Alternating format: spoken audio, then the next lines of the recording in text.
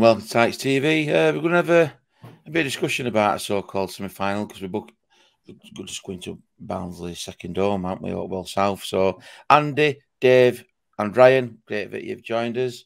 You know, it were a bit of a breeze when once, Andy, all that worrying you were doing about semi-final against Bolton. What were you taking it then at Oakwell? No problem, was there? Not to worry about. Was it? No. Yeah, absolutely have it moon. I think we approached it. Well, I think of it two legs. I think we matched them, didn't we? Matched them pound for pound. Yeah, of it moon. Just can't wish for now better. Only thing I think what did I was a little bit disappointed on was, you know, like things like going onto pitch, and I think that might get club into a bit of trouble. And you know, a bit when me and Maddie were going out at ground as well, some Bolton supporters got off at coach and started scrapping in front of us. So I think club might get into a bit of trouble with that. I think that's the only thing I can take away that. Do you think on that, Andy? Because what I watched as well, and I know that we put it out on channel and there's been a lot done on social media with club about invasion on pitch, and it happened at Wednesday at Hillsborough. But what I kind of, I'm not condoning it by any stretch of imagination because we all know it finds what happened with Huddersfield and Everton and that. But I thought what were impressive for me about it is that since Tanner went out, Stewart's like more or less gone back. It more or less emptied out any real incident. And I'm thinking, would the EFL look favourably on that compared to what I've seen at other grounds where they didn't go back to stands? Could that, you know, I'm not saying it's too, you know, right makes a wrong, but it kind of club did all that they could to try and manage it better. Yeah, they did. You know what I mean? Stewards. I mean, at the end of the day, it's not club's fault. That, you know, they can't babysit all them fans, can they? And yeah, I think club did best they could. I mean, that there was a fellow who was being carted off who kept getting his arse out, and other bits as well when he was passing us. So I don't know. It was a bit bizarre, I think. But going on to the game itself, can't wish for no better. Proud of him. I thought every player did the job, especially at back. Thought Thomas was brilliant at back. No, can't wish for no. And yeah, I'm really, really looking forward to it now. Playoff. Honestly, it's going to be brilliant. Brilliant. Dave, I mean, a game which, you know, both sides knew what magnitude was. You know, it's been noting sides all through season, to be fair, you know, drawn 2, 1-1, lost 1, but now we've actually got one over in playoffs as well. I thought that we approached game with intensity straight from off. I think it showed that pretty close early doors. Goal after just after 20-odd minutes. If I'm being fair, you know, people probably say, yeah, you're probably biased in that, but I don't think really Bolton really troubled that much. You know, Charles did a few sniffs, but not really major. Their shots were going wayward, which were great for us. But again, were you expecting a bit more from Bolton, Dave? I expected more than what they offered. I don't know if it was a poor performance on their part or whether it was a decent performance on our part that's just stopped them playing. As everyone knows, they're a team that base their game on possession. And you could tell by the possession last night, you know, the stats were well in their favour for that. But we just didn't let them do anything when they had the possession. You know, they rarely threatened us. They never really looked like scoring. The biggest chance they probably had was that free kick in the box with that pass back by Mads. Maybe a bit of nerves on his part there, just you know, not wanting to give anything away and just losing his head for a second. But you know, the resulting free kick didn't trouble anybody. And I don't know if it was us that stopped them. I don't know if it was nerves on their part, but I just think we stopped them playing their game. And you know, they looked a lot more threatening in the first leg, I thought, at home. Whether the crowd had an impact on that, I'm sure it did. But the crowd got behind us, and to be fair to the Bolton fans, you could hear them singing as well. It was a great atmosphere from both sets last night. But I just don't think we let them play their game, and they very rarely look like getting on the score sheet, and very happy about that. I didn't expect it to be as comfortable as it was, but I'm not going to complain about it one little bit. Mm. Yeah, on about just fans and that as well. I mean, I could walk, going down to the ground, Ryan, you could sense it build up, band outside, vibe it sent all together. He walked in, T4 in East Stand, great to see, great spectacle. And I think the players, bought into that. Fans made it an atmosphere. Great gesture at 61 minutes again with Beth Sefton. Yeah, we all liked some that were great to see from all sides at Barnsley fans. And again, I think we helped the players as much as the players helped us. Like what Dave said there, it calmed a few nerves, and probably they wanted the best, but we kind of helped the players give that extra 5-10 yards in the step to close down and press down at times, right? Yeah. I thought crowd were brilliant last night. It was the atmosphere was magnificent on it, and I think nicely it came from all sides of the ground as well, and not just from Ponce. I thought everyone were getting everyone joined in with it, didn't they? And I think we really were the 12th men last night. We whirled them over, and even in that beginning of the second half where Bolton had a good 10-15 minute period where they looked like they were getting back into it, didn't they? Without really trouble, they didn't really create anything decent. But once we got back into it, we stayed with them, didn't we? We stayed with the team, and willed them over the line. So yeah, it was fantastic. I just thought over the two legs, we were the better team. We were the better team, and we deserved to go through. Even over the two legs, not just last night. If you look at the chances that Bolton created, there weren't that many, and I've seen a lot of the fans frustrated online, which you would be, if I were a Barnsley fan, and it were us that had struggled to produce any decent chances over two legs. I'd be a bit frustrated as well, because they just didn't seem to work Isted at all, did they? If you think over the two legs, when did he really get worked over the two legs? Not much at all. Whereas James Trafford had quite a few saves to make, didn't he? He had quite a few saves to make. Obviously, Phillips hitting bar, Williams just pulling wide right at the end. He probably should have given it to Norwood, but end of the day, I'm not bothered. It's we're through, mate, and that nervousness and everything's gone now. Even though we've got the final still to come up, I'll not be as nervous as I was at semi-final, because no one wants to go out at semi-final stage, do they? If you lose, so no one wants to go out at semi-finals, and just like what Andy was on about earlier. But we all know we had a bit of joke and laugh, and in seriousness, yet semi-final it were a bit squeaky bum time at times, Andy. And again, we've got past that. It's on to Wembley. And again, it's going to be, fans are going to get behind us. We're on about it, stuff here about the coaches and stuff like that. And again, I think this is when we need to all be there and turn up and be vocal.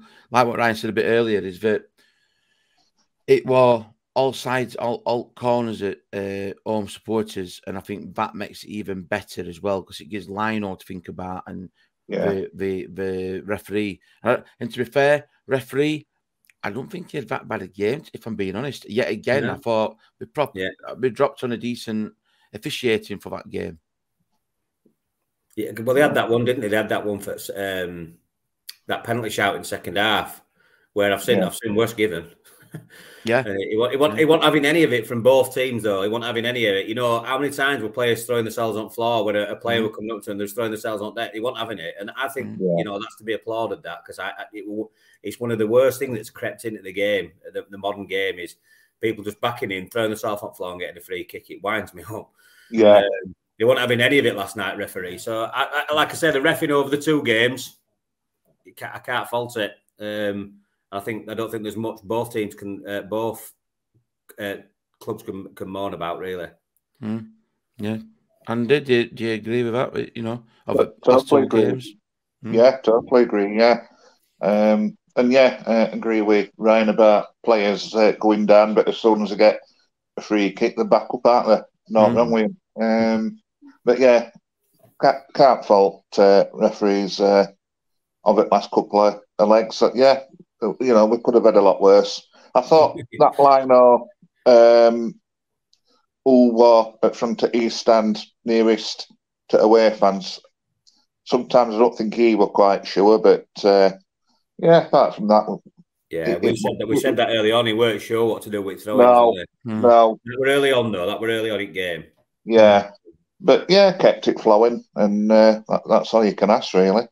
Yeah, we call it out. I mean, you know, we give credit due to officials because we haven't passed call it out for officials and referees, and it's only right to address it. You know, it's as bad as some decisions have been of the season. We'll call it out when it is, and it's for both sides as well. Because I know it's been a problem for EFL and League when you get other fans commenting on stuff in comment section or on lives, and they're as frustrated as what we are. So, and again, yeah, fair play to referees and officials for last night's game.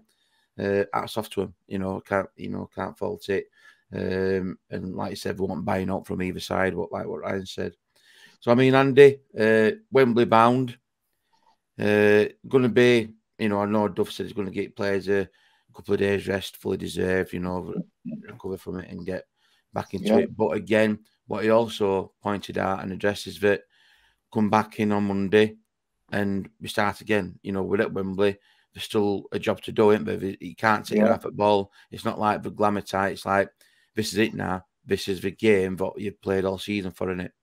Yeah, and it's spot on, innit? It's spot on, you know. I mean, back of the mind, I'm hoping, well, I think there will be, remembering that we've already done double over them anyway. I know form goes out at Windy, especially at final. But I'll be honest, again, like Ryan, I'm exactly the same. I think I'm more nervous against Bolton than I am at final against Sheffield Wednesday. It's a weird one, weird feeling. But I think we'll be all right. I don't think we've got no to fear. I've never had any problems with his back line, which is always a plus point. Yeah, I'm looking forward to it. I think we will give him a really, really good game. And I'll be honest, I fancy his chances now. Yeah. Ryan, just going off from that, what Andy was saying. I mean, interesting that is that what Duff said as well. We bet him twice. We wanted to see side about bet him twice in season, but again, it's complacent not to come into it, and it's like obviously it's like a cup final, and it's like the tie to define each one season.